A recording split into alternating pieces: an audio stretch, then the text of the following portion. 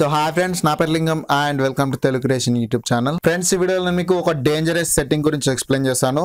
So దీన్ని నేను dangerous అని ఎందుకు అన్నానంటే వీడియో మొత్తం ఫాలో అయితే మీకే అర్థమైపోతుంది. సో ఇక ఏమాత్రం ఆలస్యం చేయకుండా డైరెక్ట్ వీడియో అనేది స్టార్ట్ చేసేద్దాం.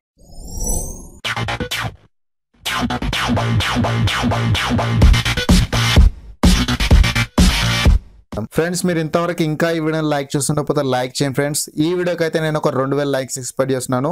నచ్చితే డెఫినెట్ గా లైక్ చేసి మీ ఫ్రెండ్స్ తోటి కూడా షేర్ చేయండి. సో ఫ్రెండ్స్, ఇప్పుడు మన టాపిక్ వచ్చేసి డైరెక్ట్ ఆ సెట్టింగ్ ఏంటి అనేది చూద్దాం. సో తర్వాత ఇది డేంజరస్ ఎందుకు అనేది నేను ఎక్స్ప్లెయిన్ చేస్తాను.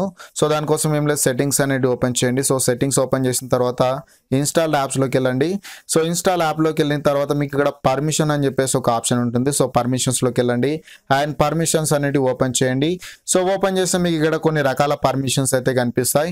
సో దీంట్లో నేను ఫర్ ఎగ్జాంపుల్ కాంటాక్ట్స్ అనేది ఓపెన్ చేస్తాను. సో కాంటాక్ట్స్ పర్మిషన్ ఓపెన్ చేయగానే నాకు ఈ విధంగా వచ్చేసింది. అండ్ ఇక్కడ చూడొచ్చు, నాకు అమెజాన్ అనేది నా కాంటాక్ట్స్ పర్మిషన్ అనేది తీసుకుంది. సో అమెజాన్ కి నా కాంటాక్ట్ పర్మిషన్ కి ఏమైనా సంబంధం ఉందా?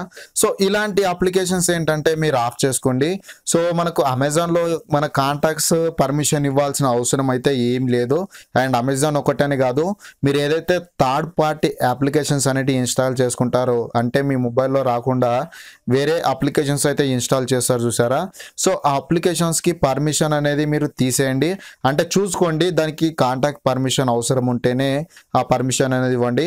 అండ్ ఇక్కడ కింద చూడవచ్చు, బుక్ మై షోకి నా కాంటాక్ట్ పర్మిషన్ అనేది తీసుకుంది.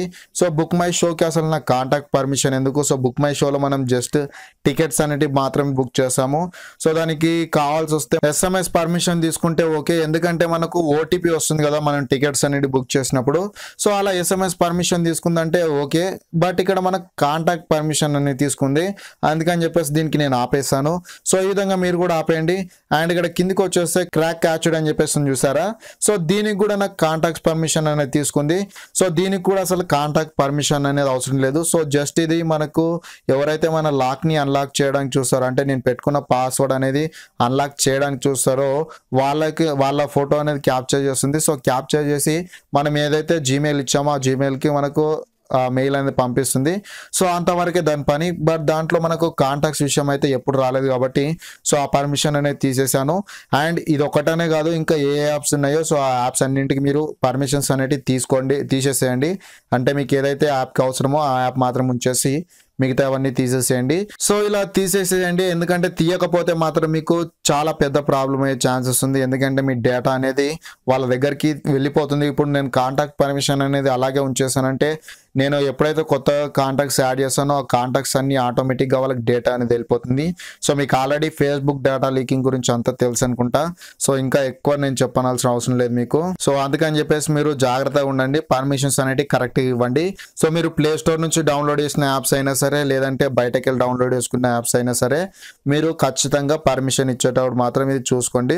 సో ఒకవేళ మీరు పర్మిషన్ అనేది చూడకుండా ఇస్తే మాత్రం ఆ యాప్స్ అనేవి మీ డేటా లీక్ చేస్తాయి. సో ఒకవేళ హ్యాకర్స్కి ఇచ్చేస్తాయి మన డేటా అనేది. సో అలా ప్రమాదం ఉంది కాబట్టి మీరు ముందు జాగ్రత్తగా ఉండండి. సో ఇది ఫ్రెండ్స్, నేను ఈ వీడియోలో ఎక్స్ప్లెయిన్ చేయాలనుకున్న టాపిక్. ఈ వీడియో నచ్చితే డెఫినెట్గా లైక్ చేసి మీ ఫ్రెండ్స్ తోటి కూడా షేర్ చేయండి, ఎందుకంటే వాళ్ళు కూడా తెలుసుకుంటారు కాబట్టి వాళ్ళతో కూడా షేర్ చేయండి. సో ఈ వీడియోలో మాత్రం ఇంతే friends. So thank you friends, thank you for watching this video. Have a nice day. By. జై హింద్.